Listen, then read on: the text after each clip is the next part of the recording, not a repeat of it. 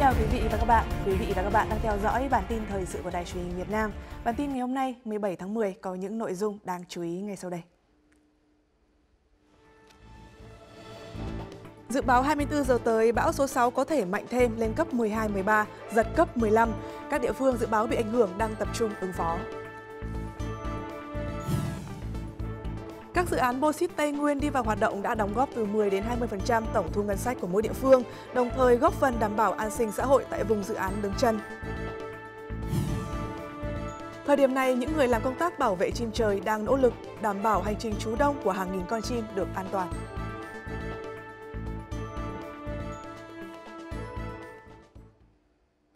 Bản tin xin được bắt đầu về thông tin về cơn bão số 6. Hiện bão đang cách huyện đảo Hoàng Sa khoảng 600 km về phía đông bắc, cường độ mạnh cấp 11, 12, giật cấp 14. Dự báo 24 giờ tới, bão có thể mạnh thêm lên cấp 12, 13, giật cấp 15.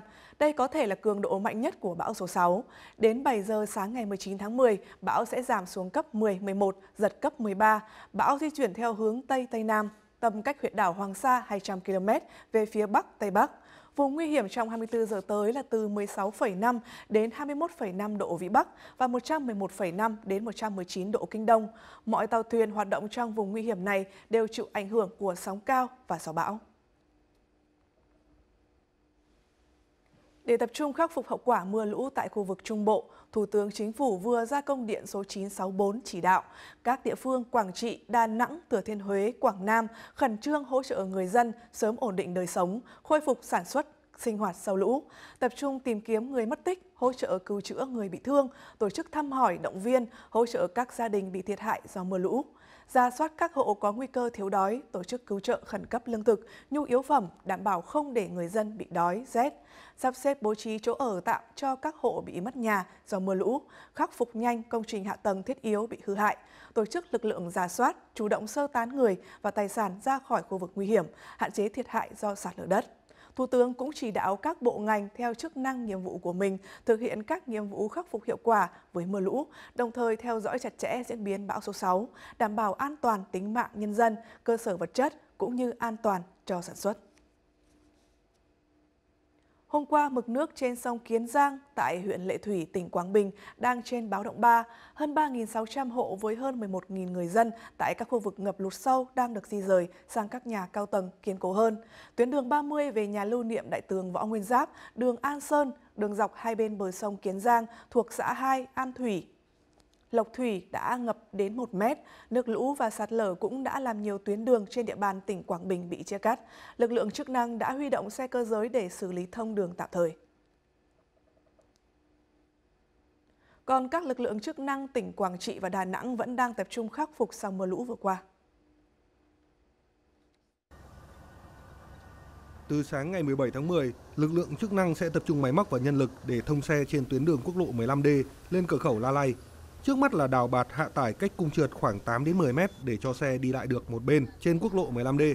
Dự kiến để thông xe hoàn toàn sẽ phải mất 10 ngày. Về lâu dài, phải nắn lại tuyến đường vì đây là tuyến đường cong liên tục, khối lượng đất đá phải đào ước tính 100.000 mét khối. Trước đó tuyến đường này bị sạt lở nghiêm trọng, không phương tiện nào di chuyển được. Cũng trong ngày 17 tháng 10, các doanh nghiệp ở các khu công nghiệp tại Đà Nẵng sẽ hoạt động trở lại sau vài ngày ngừng hoạt động do mưa ngập.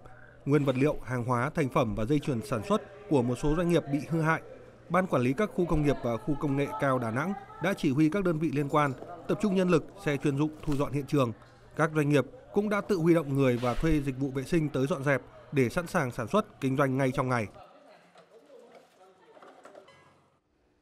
Liên quan đến hai dự án bô-xít ở Tây Nguyên là tổ hợp dự án bô-xít nhôm Lâm Đồng và dự án nhà máy sản xuất alumin nhân cơ Đắk Nông. Đến thời điểm này đã qua hơn 15 năm đầu tư triển khai, các dự án đi vào hoạt động đã đóng góp từ 10 đến 20% tổng thu ngân sách của mỗi địa phương, đồng thời góp phần đảm bảo an sinh xã hội tại vùng dự án đứng chân, ghi nhận tại dự án nhà máy sản xuất alumin nhân cơ Đắk Nông. Buôn Bu Dấp ở xã Nhân Cơ, huyện Đắk Lấp, tỉnh Đắk Nông, giờ không thiếu những ngôi nhà xây mới. Dân trong buôn chủ yếu là đồng bào nông và phần lớn những người trong độ tuổi lao động. Giờ đều là công nhân của nhà máy nhôm trên địa bàn, thu nhập bình quân khoảng 10 triệu đồng một tháng. Cuộc sống của bà con đã đỡ vất vả hơn trước kia nhiều. Trước đây nhà máy chưa thành lập thì Cũng người dân trong bon đa số là làm cây nông nghiệp, sau đó là nhà máy thành lập. Tôi rất may mắn là công ty tuyển dụng vào làm, cái thu nhập so với trước đây thì nó ổn định hơn. Còn vợ chồng anh Hòe lại là người nhập cư và trở thành công nhân của nhà máy. 3 năm trước, vợ chồng anh hoàn thành ngôi nhà mới, từ chỗ phải đi thuê, giờ cuộc sống của gia đình anh đã dần ổn định. Đi làm công nhân cũng xác định là vào trong này chỉ làm 1-2 năm rồi về quê ấy. Nhưng mà vào trong này thì với mức thu nhập ổn định và tôi cũng mang vợ con vào trong này làm, bây giờ nó cũng mua đất làm nhà cửa cũng ổn định kinh tế rồi thì cũng là xem như cái đất này cũng là quê hương thứ hai của mình, cũng là an cư lạc nghiệp nơi đây. Hiện tại người lao động trong nhà máy thì là khoảng 1.100 người, nhưng mà trên 645 em là người của địa phương này. Chúng tôi bây giờ vẫn là theo cái cơ chế của tập đoàn là phải ưu tiên những người ở trong vùng dự án để đưa đi đào tạo miễn phí, tập đoàn chi trả toàn bộ kinh phí đào tạo để sau này các em về phục vụ vận hành dự án. Không chỉ tạo công ăn việc làm ổn định, 2 dự án bô-xít tại Tây Nguyên được đánh giá đem lại hiệu quả kinh tế tích cực. Nhà máy alumin Nhân Cơ đang đóng góp gần 40% giá trị sản xuất công nghiệp của tỉnh Đắk Nông và 20% tổng nguồn thu ngân sách của địa phương này. Chúng tôi xác định rằng ngành khai khoáng bô-xít aluminium ở Đắk Nông trong tương lai là một trong những ba trụ cột sẽ đóng tỷ trọng rất lớn trong nền kinh tế của trong tương lai. Tây Nguyên chiếm 50% trữ lượng bô-xít nhôm của cả nước. Vì vậy, 2 dự án khai thác bô-xít tại đây được kỳ vọng sẽ thúc đẩy các ngành công nghiệp, dịch vụ có liên quan tại khu vực, góp phần rút ngắn về khoảng cách kinh tế xã hội giữa Tây Nguyên với các vùng trên cả nước.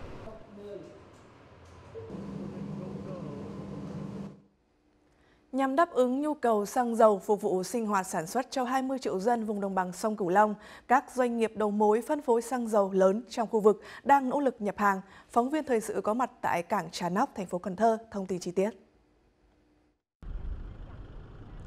Hiện tại, một doanh nghiệp phân phối xăng dầu lớn đang nhập 5.600 tấn condensate. Đây là nguyên liệu chính để sản xuất xăng dầu. Và với khối lượng như thế này thì đơn vị sản xuất được một lượng xăng dầu khá lớn phục vụ cho thị trường.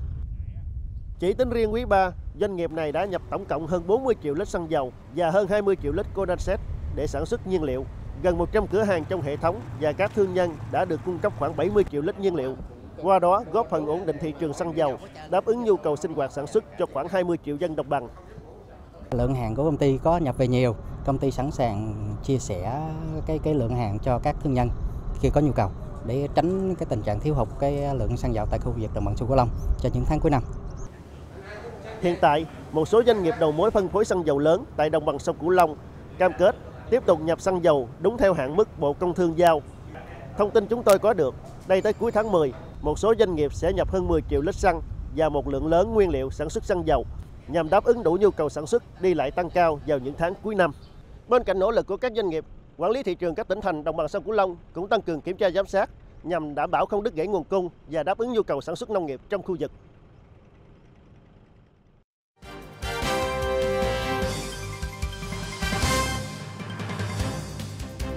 Sau đây là những thông tin nổi bật trên các trang điện tử trong nước và quốc tế những ngày qua. Báo tin tức của Thông tấn xã Việt Nam cuối tuần qua đã đăng tải bài phỏng vấn Phó Tổng thư ký ASEAN phụ trách cộng đồng kinh tế Savinder Sai. Ông Savinder khẳng định rõ ràng Việt Nam là một trong những nước đóng góp mạnh mẽ nhất cho một ASEAN năng động, kiên cường, định vị về kinh tế như hiện nay. Phó Tổng thư ký ASEAN cho rằng một trong những nước đóng góp lớn cho sự tăng trưởng đáng kể của ASEAN là Việt Nam, quốc gia dẫn đầu trong việc phục hồi hậu đại dịch. Bài báo cũng chia sẻ khuyến nghị của ông Savinder để Việt Nam và các nước trong khu vực giữ được đà tăng trưởng ổn định. Đó là các nhà lãnh đạo cần nhận ra rằng điều quan trọng hơn bao giờ hết là hội nhập ASEAN và làm việc cùng nhau. Trang tin Wang Yi của Trung Quốc dẫn thông tin từ Hiệp hội Chế biến Thủy sản Việt Nam VASET cho biết, tính đến cuối tháng 9 năm 2022, xuất khẩu cá tra của Việt Nam sang các nước ASEAN đạt khoảng 152 triệu đô la Mỹ, chiếm 8% tổng xuất khẩu cá tra của Việt Nam.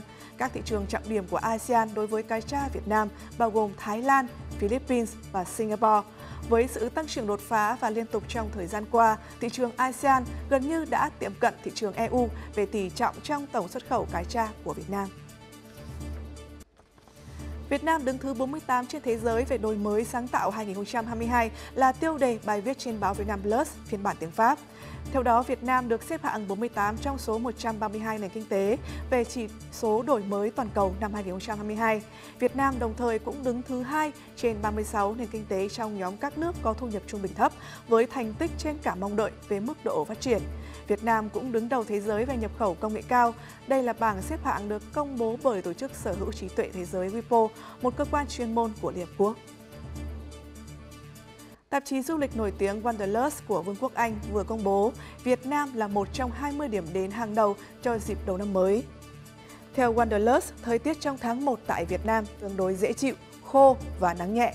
Đây cũng là thời điểm vãn khách du lịch sau kỳ nghỉ lễ Giáng sinh, nên du khách sẽ có cơ hội trải nghiệm đất nước tốt hơn. Du khách chắc chắn sẽ không bao giờ cảm thấy nhàm chán khi ghé thăm các thành phố đa sắc màu của Việt Nam như Hà Nội, Hội An, Huế, Thành phố Hồ Chí Minh. Huế cũng là địa điểm hoàn hảo cho những du khách đam mê trải nghiệm bằng xe đạp.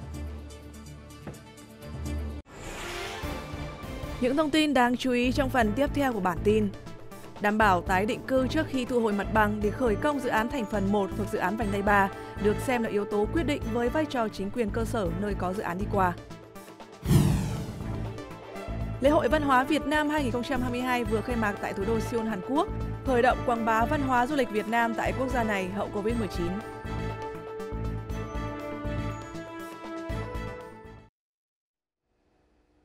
Thông tin chúng tôi vừa mới cập nhật. Sáng nay, Tổng thống Singapore Halima Yacob và Phu Quân bắt đầu thăm cấp nhà nước Việt Nam theo lời mời của Chủ tịch nước Nguyễn Xuân Phúc.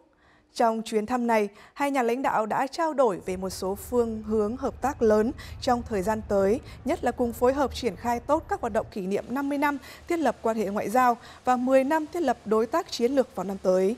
Trong đó không ngừng mở rộng trụ cột hợp tác kinh tế, thúc đẩy hợp tác quốc phòng an ninh, trong đó có triển khai hiệu quả hiệp định về hợp tác quốc phòng song phương ký tháng 2 vừa qua và bản ghi nhớ về hợp tác trong lĩnh vực an ninh mạng ký kết nhân chuyến thăm này. Chủ tịch nước Nguyễn Xuân Phúc đề nghị Singapore tạo thuận lợi hơn nữa cho hàng hóa Việt Nam như nông thủy sản, dệt may, thực phẩm chế biến, tiếp cận thị trường Singapore, giúp Việt Nam tham gia sâu hơn vào chuỗi cung ứng toàn cầu. Tổng thống Halima Yacob ủng hộ các đề xuất của Chủ tịch nước trong chuyến thăm cấp nhà nước tới Singapore tháng 2 vừa qua. Theo đó, phối hợp triển khai hiệu quả 7 lĩnh vực của Hiệp định Kết nối Kinh tế Việt Nam-ASEAN và mở rộng hợp tác về đổi mới sáng tạo, kinh tế số, chuyển đổi số, tiến tới kết nối hai nền kinh tế trên nền tảng số. Tổng thống Halima Yacob và Chủ tịch nước Nguyễn Xuân Phúc đánh giá cao việc ký kết bản ghi nhớ hợp tác theo Điều 6 thỏa thuận Paris nhân chuyến thăm này, giúp gửi thông điệp mạnh mẽ tới Hội nghị Liên Hợp Quốc về biến đổi khí hậu tới đây về cam kết của hai nước phát triển kinh tế xanh, bền vững. Nhân dịp này, hai bên nhất trí nghiên cứu xây dựng quan hệ đối tác kinh tế số, kinh tế xanh Việt Nam-Singapore trong thời gian tới.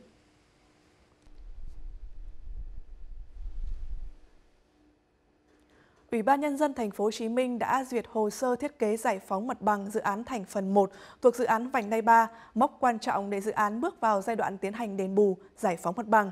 Đảm bảo tái định cư trước khi thu hồi mặt bằng để khởi công dự án được xem là yếu tố quyết định với vai trò chính quyền cơ sở nơi có dự án đi qua.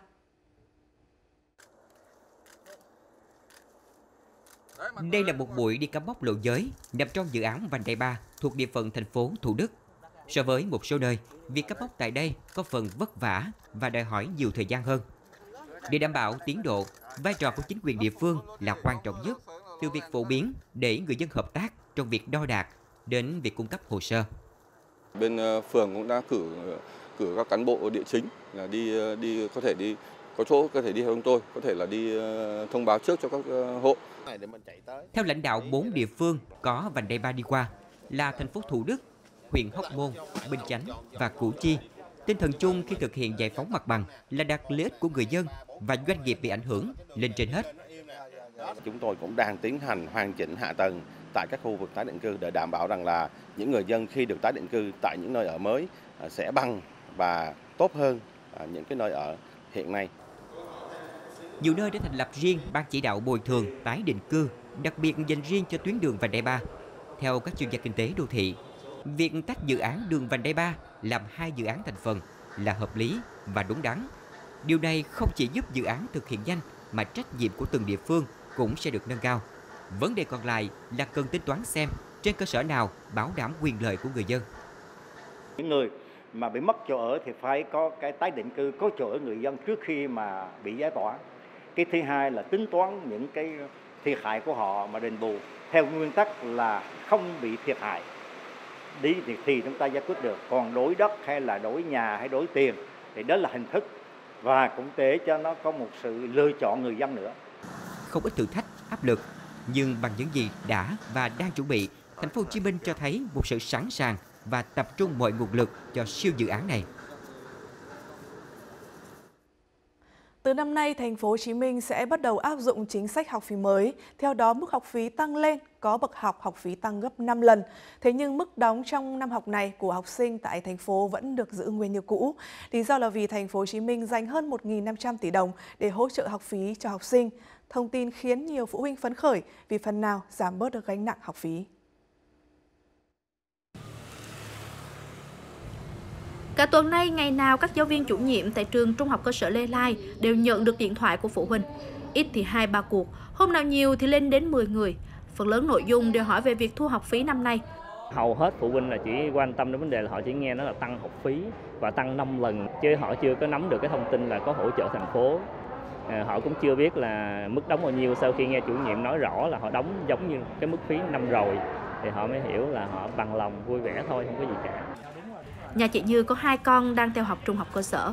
Đúng ra mỗi tháng chỉ mất 600.000 đồng tiền học phí. Nhưng nhờ chính sách hỗ trợ của thành phố, nay chị Như chỉ phải nộp hơn 100.000 đồng. Với một người nội trợ như chị, cứ bớt được đồng nào, đỡ cho gia đình đồng đó. Quá trình đó mình đóng tiền học cho các con thì nó nằm ở các khoản không phải là tiền học phí không, mà các khoản khác nữa, nên nó sẽ tăng lên rất là nhiều lần. Sau khi mình đã nghe thông tin lại vẫn giữ nguyên cái mức 60.000 cho một tháng thì nghe vậy thì rất là mừng, rất là phấn khởi. Sau khi được hỗ trợ, đây là mức học phí thực thu trong năm nay tại Thành phố Hồ Chí Minh. 60 đến 200.000 đồng một học sinh mỗi tháng, tùy vào bậc học với nhóm 1. Với 5 huyện ngoại thành còn lại, mức học phí là 30 đến 120.000 đồng mỗi học sinh một tháng. Toàn bộ số tiền là 1.500 tỷ đồng hỗ trợ được trích từ ngân sách thành phố. Mức hỗ trợ là phần chênh lệch mức học phí do điều chỉnh mới. Chính quyền thành phố đã thể hiện một cái sự quan tâm đến sự nghiệp giáo dục và hỗ trợ cho nhân dân thành phố rất tốt. Cảm thấy rất là vui mừng, cảm thấy là nhất là nhân văn. Hiện vẫn chưa có văn bản hướng dẫn chi tiết về việc nộp học phí năm học 2022-2023 tại Thành phố Hồ Chí Minh. Tuy nhiên, đại diện Sở Giáo dục và Đào tạo thành phố khẳng định không có chuyện phụ huynh nộp tiền học phí trước theo mức tăng từ 3 cho đến 5 lần. Sau đó khi có hỗ trợ, nhà trường sẽ chuyển lại. Nhân dịp kỷ niệm 30 năm thiết lập quan hệ ngoại giao Việt Nam-Hàn Quốc, lễ hội văn hóa Việt Nam 2022 vừa khai mạc tại thủ đô Seoul, Hàn Quốc. Ngoài quảng bá văn hóa, lễ hội lần này được tổ chức nhằm khởi động quảng bá du lịch Việt Nam tại Hàn Quốc hậu Covid-19, qua đó nhằm khôi phục thị trường du lịch tiềm năng này. Phóng viên Hoàng Dương sẽ cho chúng ta biết thêm những hoạt động văn hóa nổi bật tại lễ hội này. Xin kính chào quý vị khán giả. Lễ hội văn hóa Việt Nam tại Hàn Quốc năm nay được tổ chức trong một bối cảnh thời tiết thật là tuyệt vời khi thời tiết không quá lạnh vào dịp cuối thu của Hàn Quốc. Lễ hội văn hóa Việt Nam xây dựng những điểm dừng chân với lá cờ quốc kỳ đặc trưng của Việt Nam. Đây đã trở thành một nơi nghỉ chân rất lý tưởng dành cho các gia đình khi được tận hưởng cà phê đặc sản của Việt Nam. Lời chào của Việt Nam khi du khách đến với lễ hội là trải nghiệm múa sạp. Lần đầu còn lóng ngóng, nhưng với nhiều bạn trẻ Hàn Quốc thì đây là một sự kết hợp thú vị giữa tre nứa, âm nhạc và nhịp điệu. Lúc đầu tôi không bắt được nhịp, nhưng sau vừa nghe được nhạc vừa đếm được nhịp thì đã quen hơn rồi. Ở Hàn Quốc thì không có bộ môn nhảy như thế này, nên đây là một trải nghiệm khó quên đối với tôi. 10 gian hàng của Việt Nam đã đem tới cho du khách những trải nghiệm đặc trưng nhất về văn hóa Việt. Từ việc thử làm tranh đồng hồ, vẽ nón, tặng sách về Việt Nam, cùng nhiều nét văn hóa đặc sắc khác. Quầy trải nghiệm mặc thử áo dài vẫn thu hút du khách đông nhất. Áo dài rất mỏng, dễ mặc và thoải mái. Khác với hanbok nhiều lớp, cầu kỳ và làm tóc cũng rất mất thời gian nữa. Trong khuôn khổ lễ hội, Bộ trưởng Bộ Văn hóa, Thể thao và Du lịch Nguyễn Văn Hùng đã có cuộc hội đàm với Bộ trưởng Bộ Văn hóa Hàn Quốc. Phía bạn đã đánh giá cao Việt Nam chủ động kết nối lại các hoạt động văn hóa và du lịch. Ngay sau khi dịch bệnh tạm lắng, Việt Nam cũng đã đặt ra mục tiêu đón 1 triệu khách du lịch Hàn Quốc trong năm nay. Việt Nam cũng rất kỳ vọng Hàn Quốc sẽ tiếp tục hỗ trợ phát triển văn hóa thông qua các nền tảng công nghệ. Tôi và ngài Bộ trưởng đã đi đến một thống nhất là Hàn Quốc sẽ giúp Việt Nam chuyên gia để hoạch định chiến lược về công nghiệp văn hóa giai đoạn từ nay đến 2030 và tầm nhìn đến 2045 theo hướng có trọng tâm trọng điểm và kế thừa những kinh nghiệm của Hàn Quốc đã làm được. Năm 2023 sắp tới sẽ có thêm nhiều lễ hội văn hóa Việt Nam được tổ chức tại Hàn Quốc, thể hiện mối quan hệ ngày càng sâu rộng và bền vững hơn giữa hai quốc gia Việt Nam và Hàn Quốc. Hoàng Dương, phóng viên thời sự truyền hình Việt Nam đưa tin từ lễ hội văn hóa Việt Nam 2022 tại thủ đô Seoul, Hàn Quốc. Thưa quý vị, khi những đợt gió lạnh đầu tiên tràn về cũng là lúc mùa chim di cư bắt đầu, là một trong những điểm đến quan trọng của chim di cư ở khu vực miền Bắc. Vườn quốc gia Xuân Thủy, Nam Định đang đón những đàn chim di cư đầu tiên. Đây cũng là thời điểm mà những người làm công tác bảo vệ chim trời nỗ lực đảm bảo hành trình trú đông của hàng nghìn con chim được an toàn. Công việc của họ lặng thầm nhưng đang góp phần không nhỏ để bảo vệ môi trường tự nhiên. Kiểm đếm chim trời chưa bao giờ là việc dễ dàng. Lúc thủy triều hạ, chim ùa đi kiếm ăn, cũng là lúc cano của đoàn khảo sát dễ bị mắc cạn.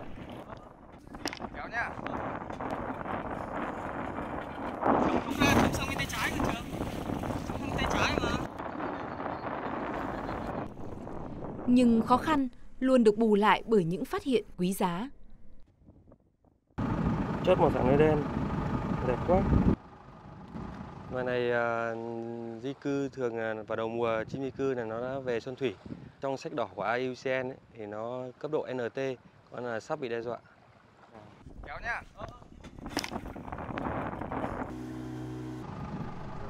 Suốt 10 năm qua, anh Trường và các đồng nghiệp luôn kiên trì giám sát các loài chim nước.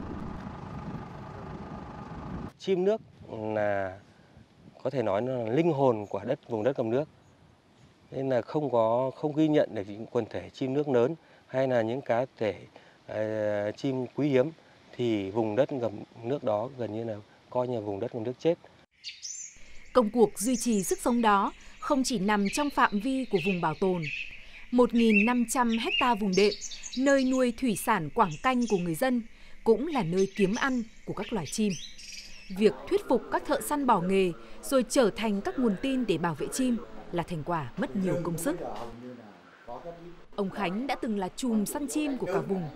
Giờ đây, ông sử dụng kinh nghiệm của mình để hỗ trợ kiểm đếm chim trời. Một chỉ vàng một đôi mỏng. Thì chỉ biết là tôi nói ai chả bắt. Thế nhưng mà rồi mưa đâu, để ngấm đất. Thế các anh ấy đến rồi nói chung nhiều quá. Thế là mình cũng nể. Sự chuyển biến nhận thức giờ đã thấm sâu bền vững. Bỏ nghề săn bắt đã đành, giờ chuyển qua nghề nuôi tôm, ông Khánh cũng vẫn chọn con đường thân thiện với chim trời.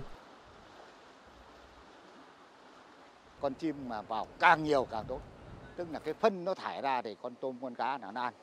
Đầm nào mà tôi nói là nếu như có rất nhiều chim đến thì là càng tốt. Đất lành, chim đậu.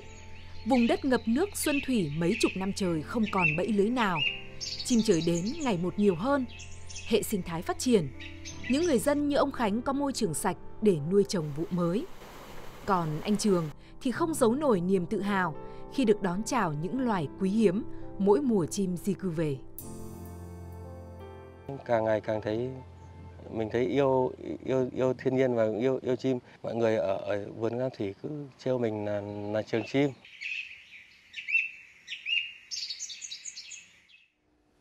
Và trong phần cuối của bản tin là những thông tin dự báo thời tiết.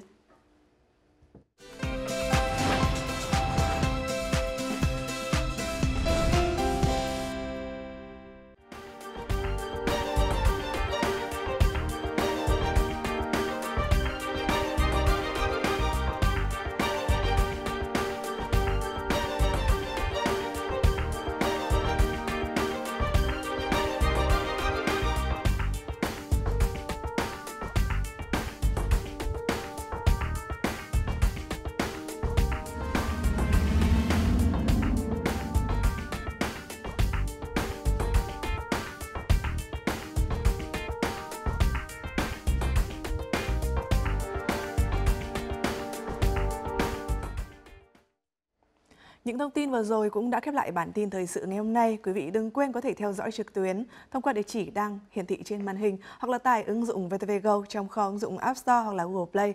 Cảm ơn quý vị và các bạn đã dành thời gian theo dõi. Xin kính chào tạm biệt.